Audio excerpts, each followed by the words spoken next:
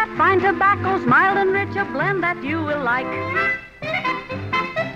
A flying saucer came to Earth, so ends a mystery. For out jumped 20 men who said smoke LSMFT.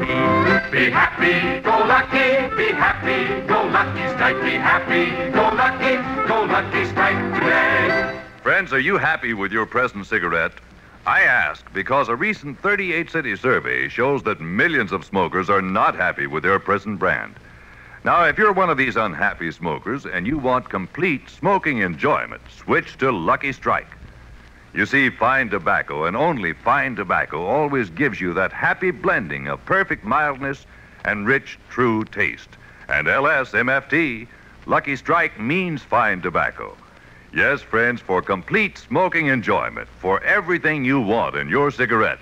Be happy, go lucky. Make your next carton Lucky Strike. Be happy, go lucky, be happy, go lucky strike, be happy, go lucky strike today.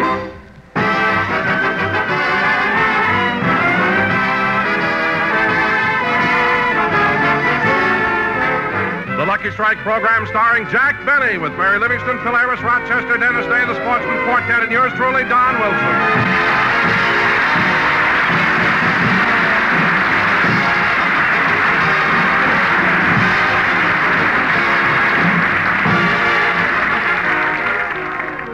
Ladies and gentlemen, Jack Benny and his gang are in New York City. And why? Because in 1/2 hour from now, our little star will do his second television show. But let me take you back a few hours and to the place where Jack is staying, the Acme Plaza Hotel. Acme Plaza, every room has a private air wick. What?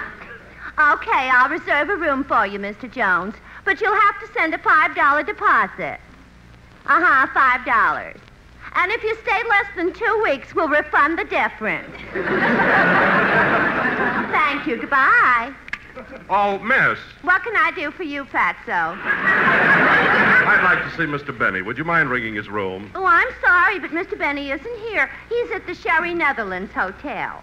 Jack Benny? At the Sherry Netherlands? He's visiting Miss Livingston. She lives there. Well, how long ago did he leave his room? I don't know. But he must have left in a hurry. He didn't even make his bed. Well, maybe I can catch up with him. Goodbye.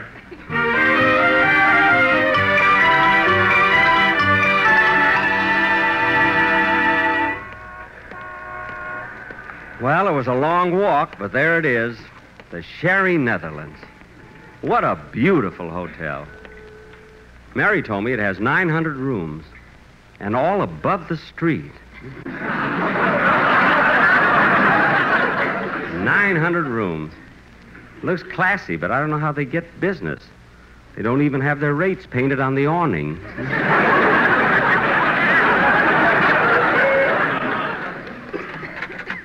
Gee, look at this lobby. I wonder what room Mary is in. Pardon me, clerk. Can you tell me what room Miss Livingston is in? Why, certainly. Miss Livingston is in room 3406. That's on the 34th floor. Oh, thank you. Where's the stairway? Stairway? Why don't you take the elevator? Oh, yes, thank you.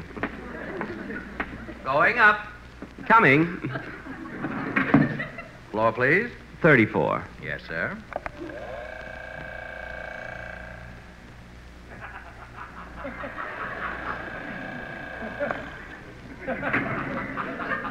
"34th floor. So fast? It took longer than you think. You blacked out."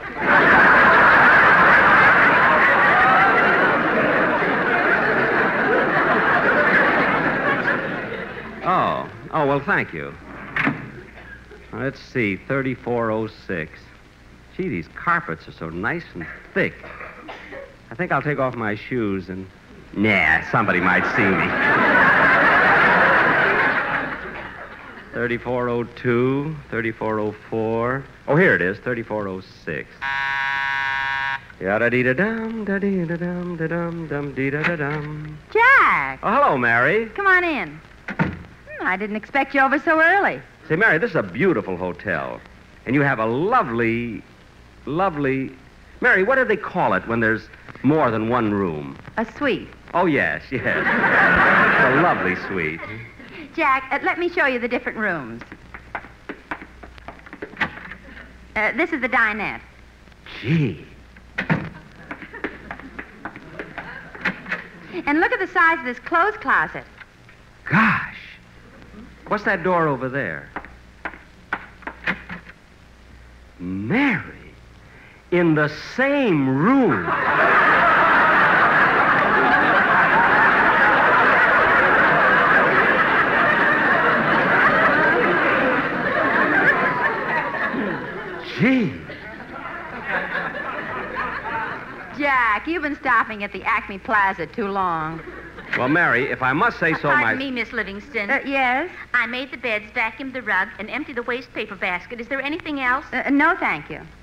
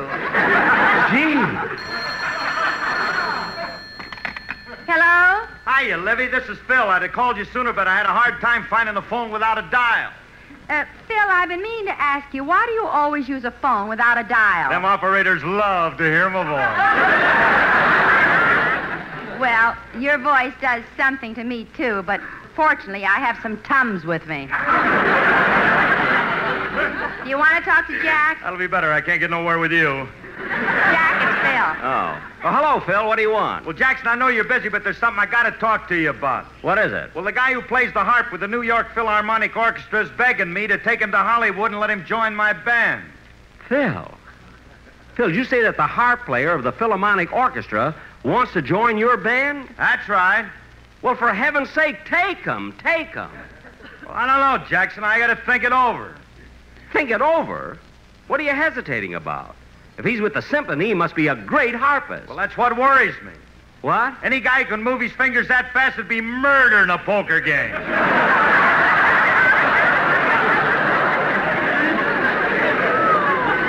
Oh, for heaven's sakes, well, what's more important, a poker game or good music? Jackson, there are moments when aces back-to-back are better than Beethoven Bach-to-Bach.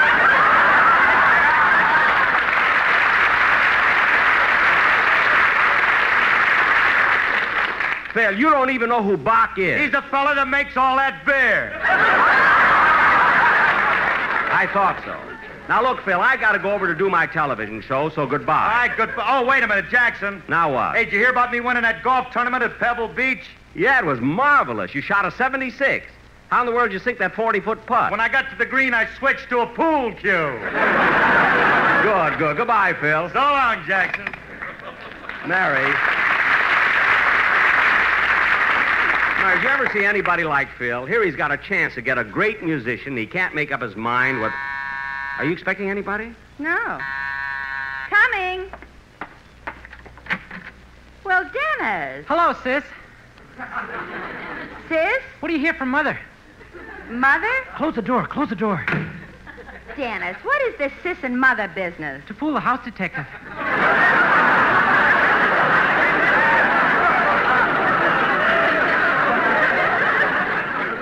What? Kiss me, Toots. Dennis. Oh, you're here. Now, stop. Now, what makes you think a hotel detective would follow a silly kid like you? Well, he did. He did not. Oh, that's him now. Don't let him take me. Hide me, hide me. He'll send me up the river. I'm too young to die. Dennis. Oh, there you are. Officer, what did he do? He left his bicycle in the revolving door. Oh, well, officer, he won't be up here long. In fact, with that window open, he may beat you down. Good. Now, Dennis, why don't you be a good boy and go? Okay, but first I... Hey, what are those buttons on the wall? Well, push the last one, Dennis, and you'll see. All right. Gee, music comes out. Yeah. Say, I know that song. You do? Yeah, listen. My heart cries for you, sighs for you, dies for you, and my arms long for you. Please come back to me. If you're in Arizona, I'll follow you. If you're in Minnesota, I'll be there too. You'll have a million chances to start anew, because my love is endless for you. My heart cries for you, sighs for you, dies for you, and my arms long for you. Please come back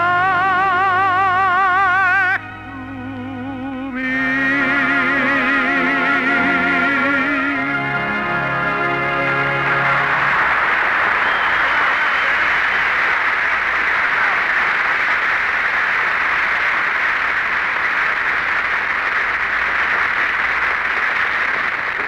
You sang that very well, Dennis. Now, here's your hat and go. Oh, I'm afraid to go. Maybe the hotel detective is still in the hall. Now, stop being silly. Oh, please, Mr. Benny, step out in the hall and see if he's there, huh? Dennis. Jack, humor him. Oh, all right. There's nobody out here. Dennis, why did you lock him out? Kiss me, Toots. Dennis, open that door. Oh, that settles it. I'm through with dames. Dennis, why did you... Goodbye. Goodbye, goodbye. What a crazy kid. Say, Mary, if we want to have dinner before my television show, we better go now. Okay, I'll get my coat. While you do that, I better call Rochester to the theater and see if everything is ready.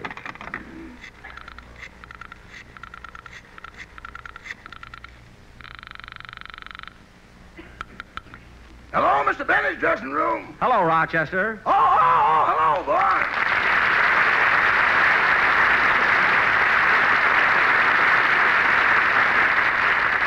Rochester, I called you to find out if everything is going along all right. Yeah, and boss, you should see your dressing room. You can hardly get in here. It's so full of flowers.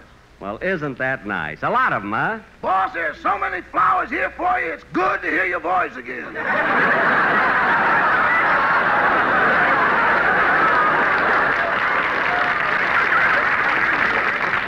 Gee, who are they from? Oh, practically everybody. There are bouquets here from Mr. Paley, Dinah Shore, Fred Allen, Ethel Merriman. Fred Allen? He sent me a bouquet? Yeah, and he left a card with it. I'll read it to you. Yeah, let me hear it. To Jack from Fred. Roses are red, violets are pink. On radio, you're bad, but on television, good luck.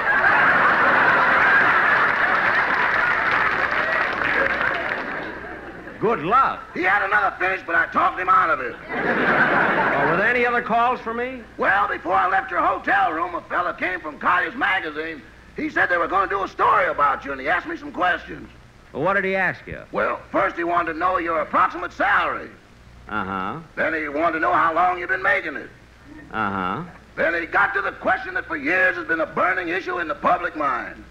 What question? Could you possibly be as cheap in person as you are on the radio? Uh-huh. When he hit me with that one, I had to think fast.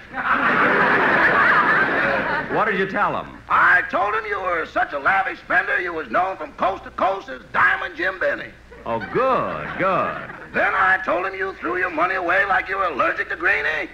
Atta boy, Rochester. And I just about had him convinced when in walked the man. What man? The man you rent your other twin bed to. Oh, my goodness, of all the times for him to come in. Well, Rochester, do you think the man from Collier's will write a good article about me? Oh, I think so, boss. He even wanted a picture of you. So I gave him the one of you shaking hands with the King of England.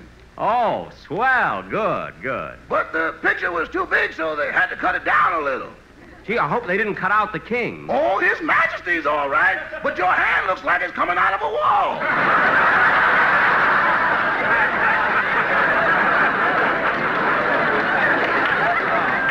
Well, that's better than nothing.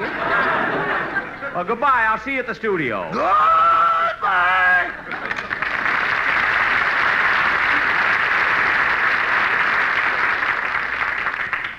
Well, I'm ready, Jack. Good, let's go. You know, Mary, I can't get over what a nice hotel this is. You know, you get such a beautiful view from way up here. Yeah. Hurry, there's the elevator. Down, please. Watch your step, Mary.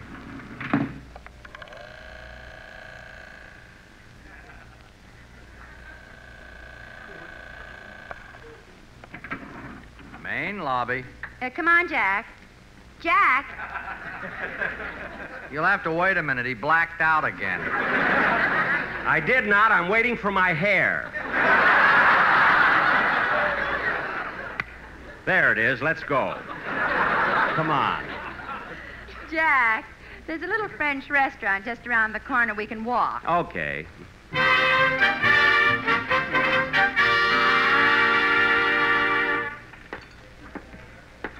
Gee, there's sure a lot of people in here. Yeah. Maybe you should have called for a reservation. I didn't think of it. Well, maybe you could get a table if you gave the head waiter a tip. Well... Give him $5.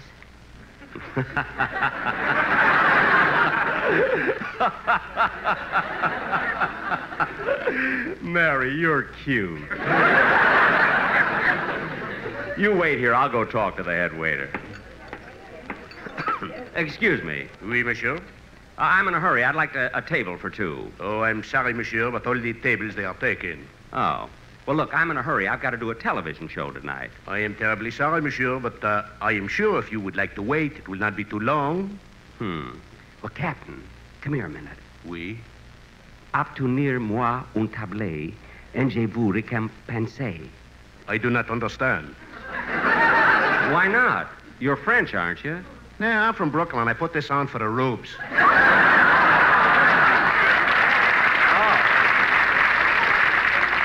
Well, look. I've got to have I am so sorry, monsieur. There are no tables. Well, all right. Did you get a table, Jack? No, let's go to some other... Hey, Mary, look who's sitting over there. Where? In the corner. It's Douglas Fairbanks, Jr., and he's all by himself. I'll ask him if we can sit with him. But, Jack, if he's eating by himself, maybe he prefers to be alone. Don't be silly, Mary. He'll be glad to have company. Come on, let me do the talking. Hey, Mary, what a surprise. Look who's here. Huh? Oh, hello, Jack. Hello, Mary. Well, if it isn't Douglas Fairbanks, Jr.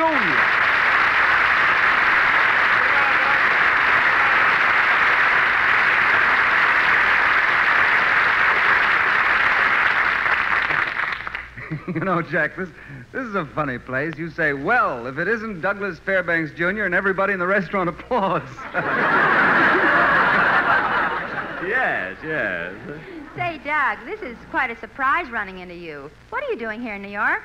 Oh, I'm here to see some shows. Guys and Dolls, Call Me Madam. As a matter of fact, I'm thinking of investing in one of the new ones. Well, isn't that a coincidence? I've got some money invested in South Pacific. No. You lucky fella. How much money have you got in it? Oh, it's not much. Really not worth talking about. No, I'm interested, Jack, really. How much have you got invested in South Pacific? $8.80.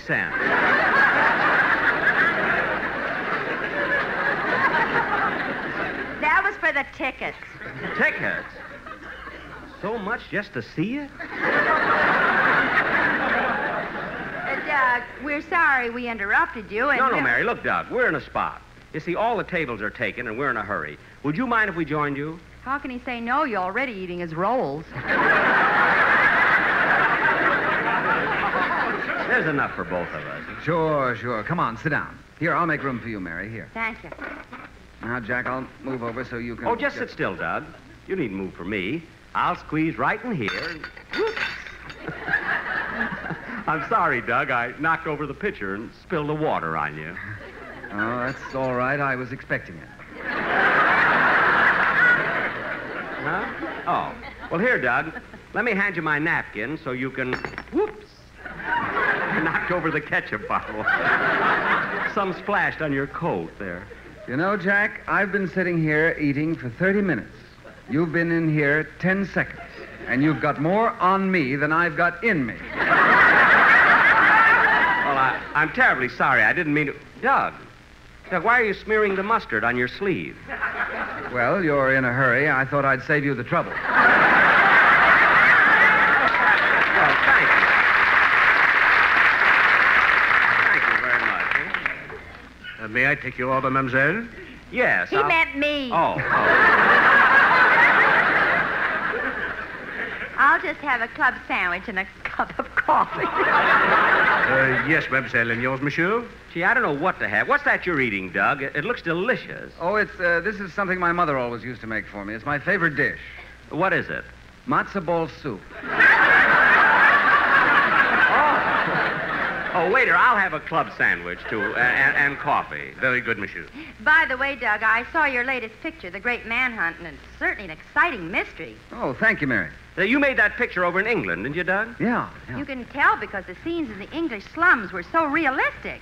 You must have searched all over London to find such a run-down place. Well, you know, as a matter of fact, that was the only scene that was shot here. Me here in New York? Yeah, at a place called the Acme Plaza.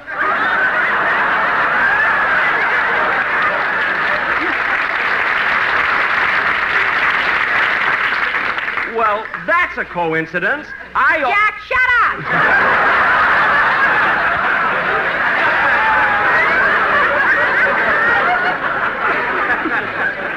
Oh. What's wrong? Nothing. You're eating. Oh. Say, Jack, what are you doing here in New York anyway? Well, I'm here for a television show. I'm going right down to the studio from here. I think it's going to be good, too. I'm having John L.C. Savoni and two special guest stars, Frank Sinatra and Faye Emerson. Well, that sounds exciting. You brought your entire radio cast to New York, too, didn't you? Yes, I did. How'd you know? Well, I ran into Phil Harris at the Stork Club. You did? Well, if I know Phil, he had his foot up on the rail. No, as a matter of fact, he had his head there. Well, as long as he was comfortable. Here comes our food, Jack. Oh, yes.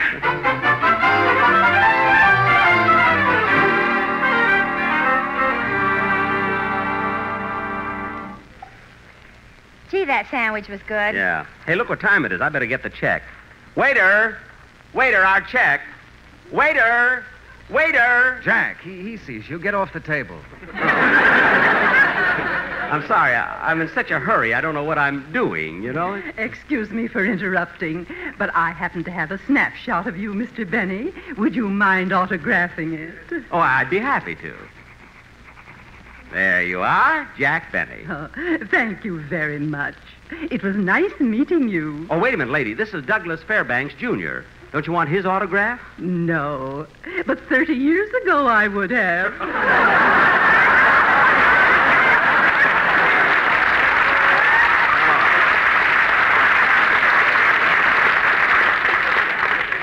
Jack, look what time it is. Gee, look, Doug, I've got to run over to the studio for my show. Perhaps we can have lunch sometime while I'm Here in... is the check, gentlemen. Oh, thank you, Pierre. No, Doug, let me take it. After all, it was your table and Mary and I barged in.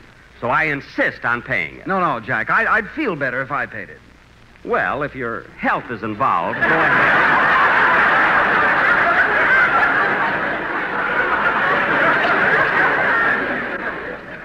Well, I got to run along, and gee, my hands are kind of sticky. Where's my napkin? Oh, here it is. I can't pull it up. What's the matter with this napkin? You've got my shirt tail. Oh, well, here, I'm through with it. Well, so long, Doug. Goodbye, Jack. Pierre. Yes, Monsieur Fairbanks? Do you have a television set here? Oui, monsieur. There's one in the bar. Well, have him tune in to CBS immediately so I can see Jack Benny's television show, will you? Monsieur, are you a big fan of Jack Benny? No, but that Faye Emerson, wow. Yeah, if I didn't have to work, I'd go with you.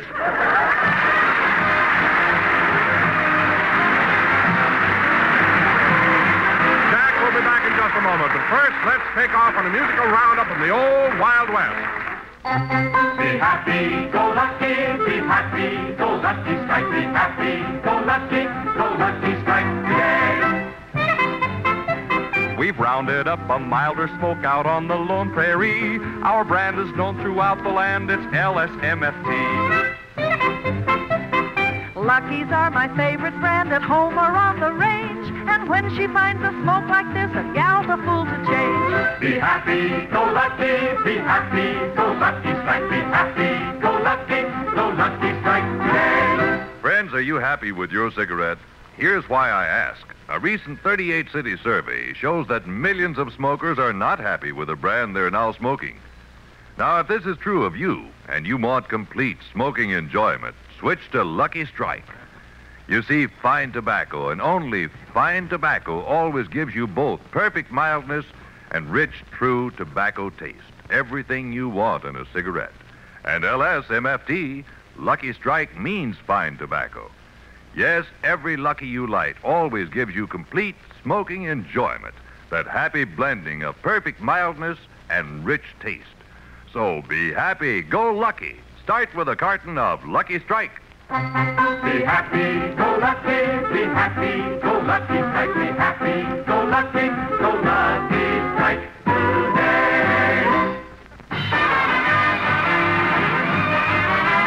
Thanks very much, Douglas Fairbanks, for appearing on my program. Good night, folks.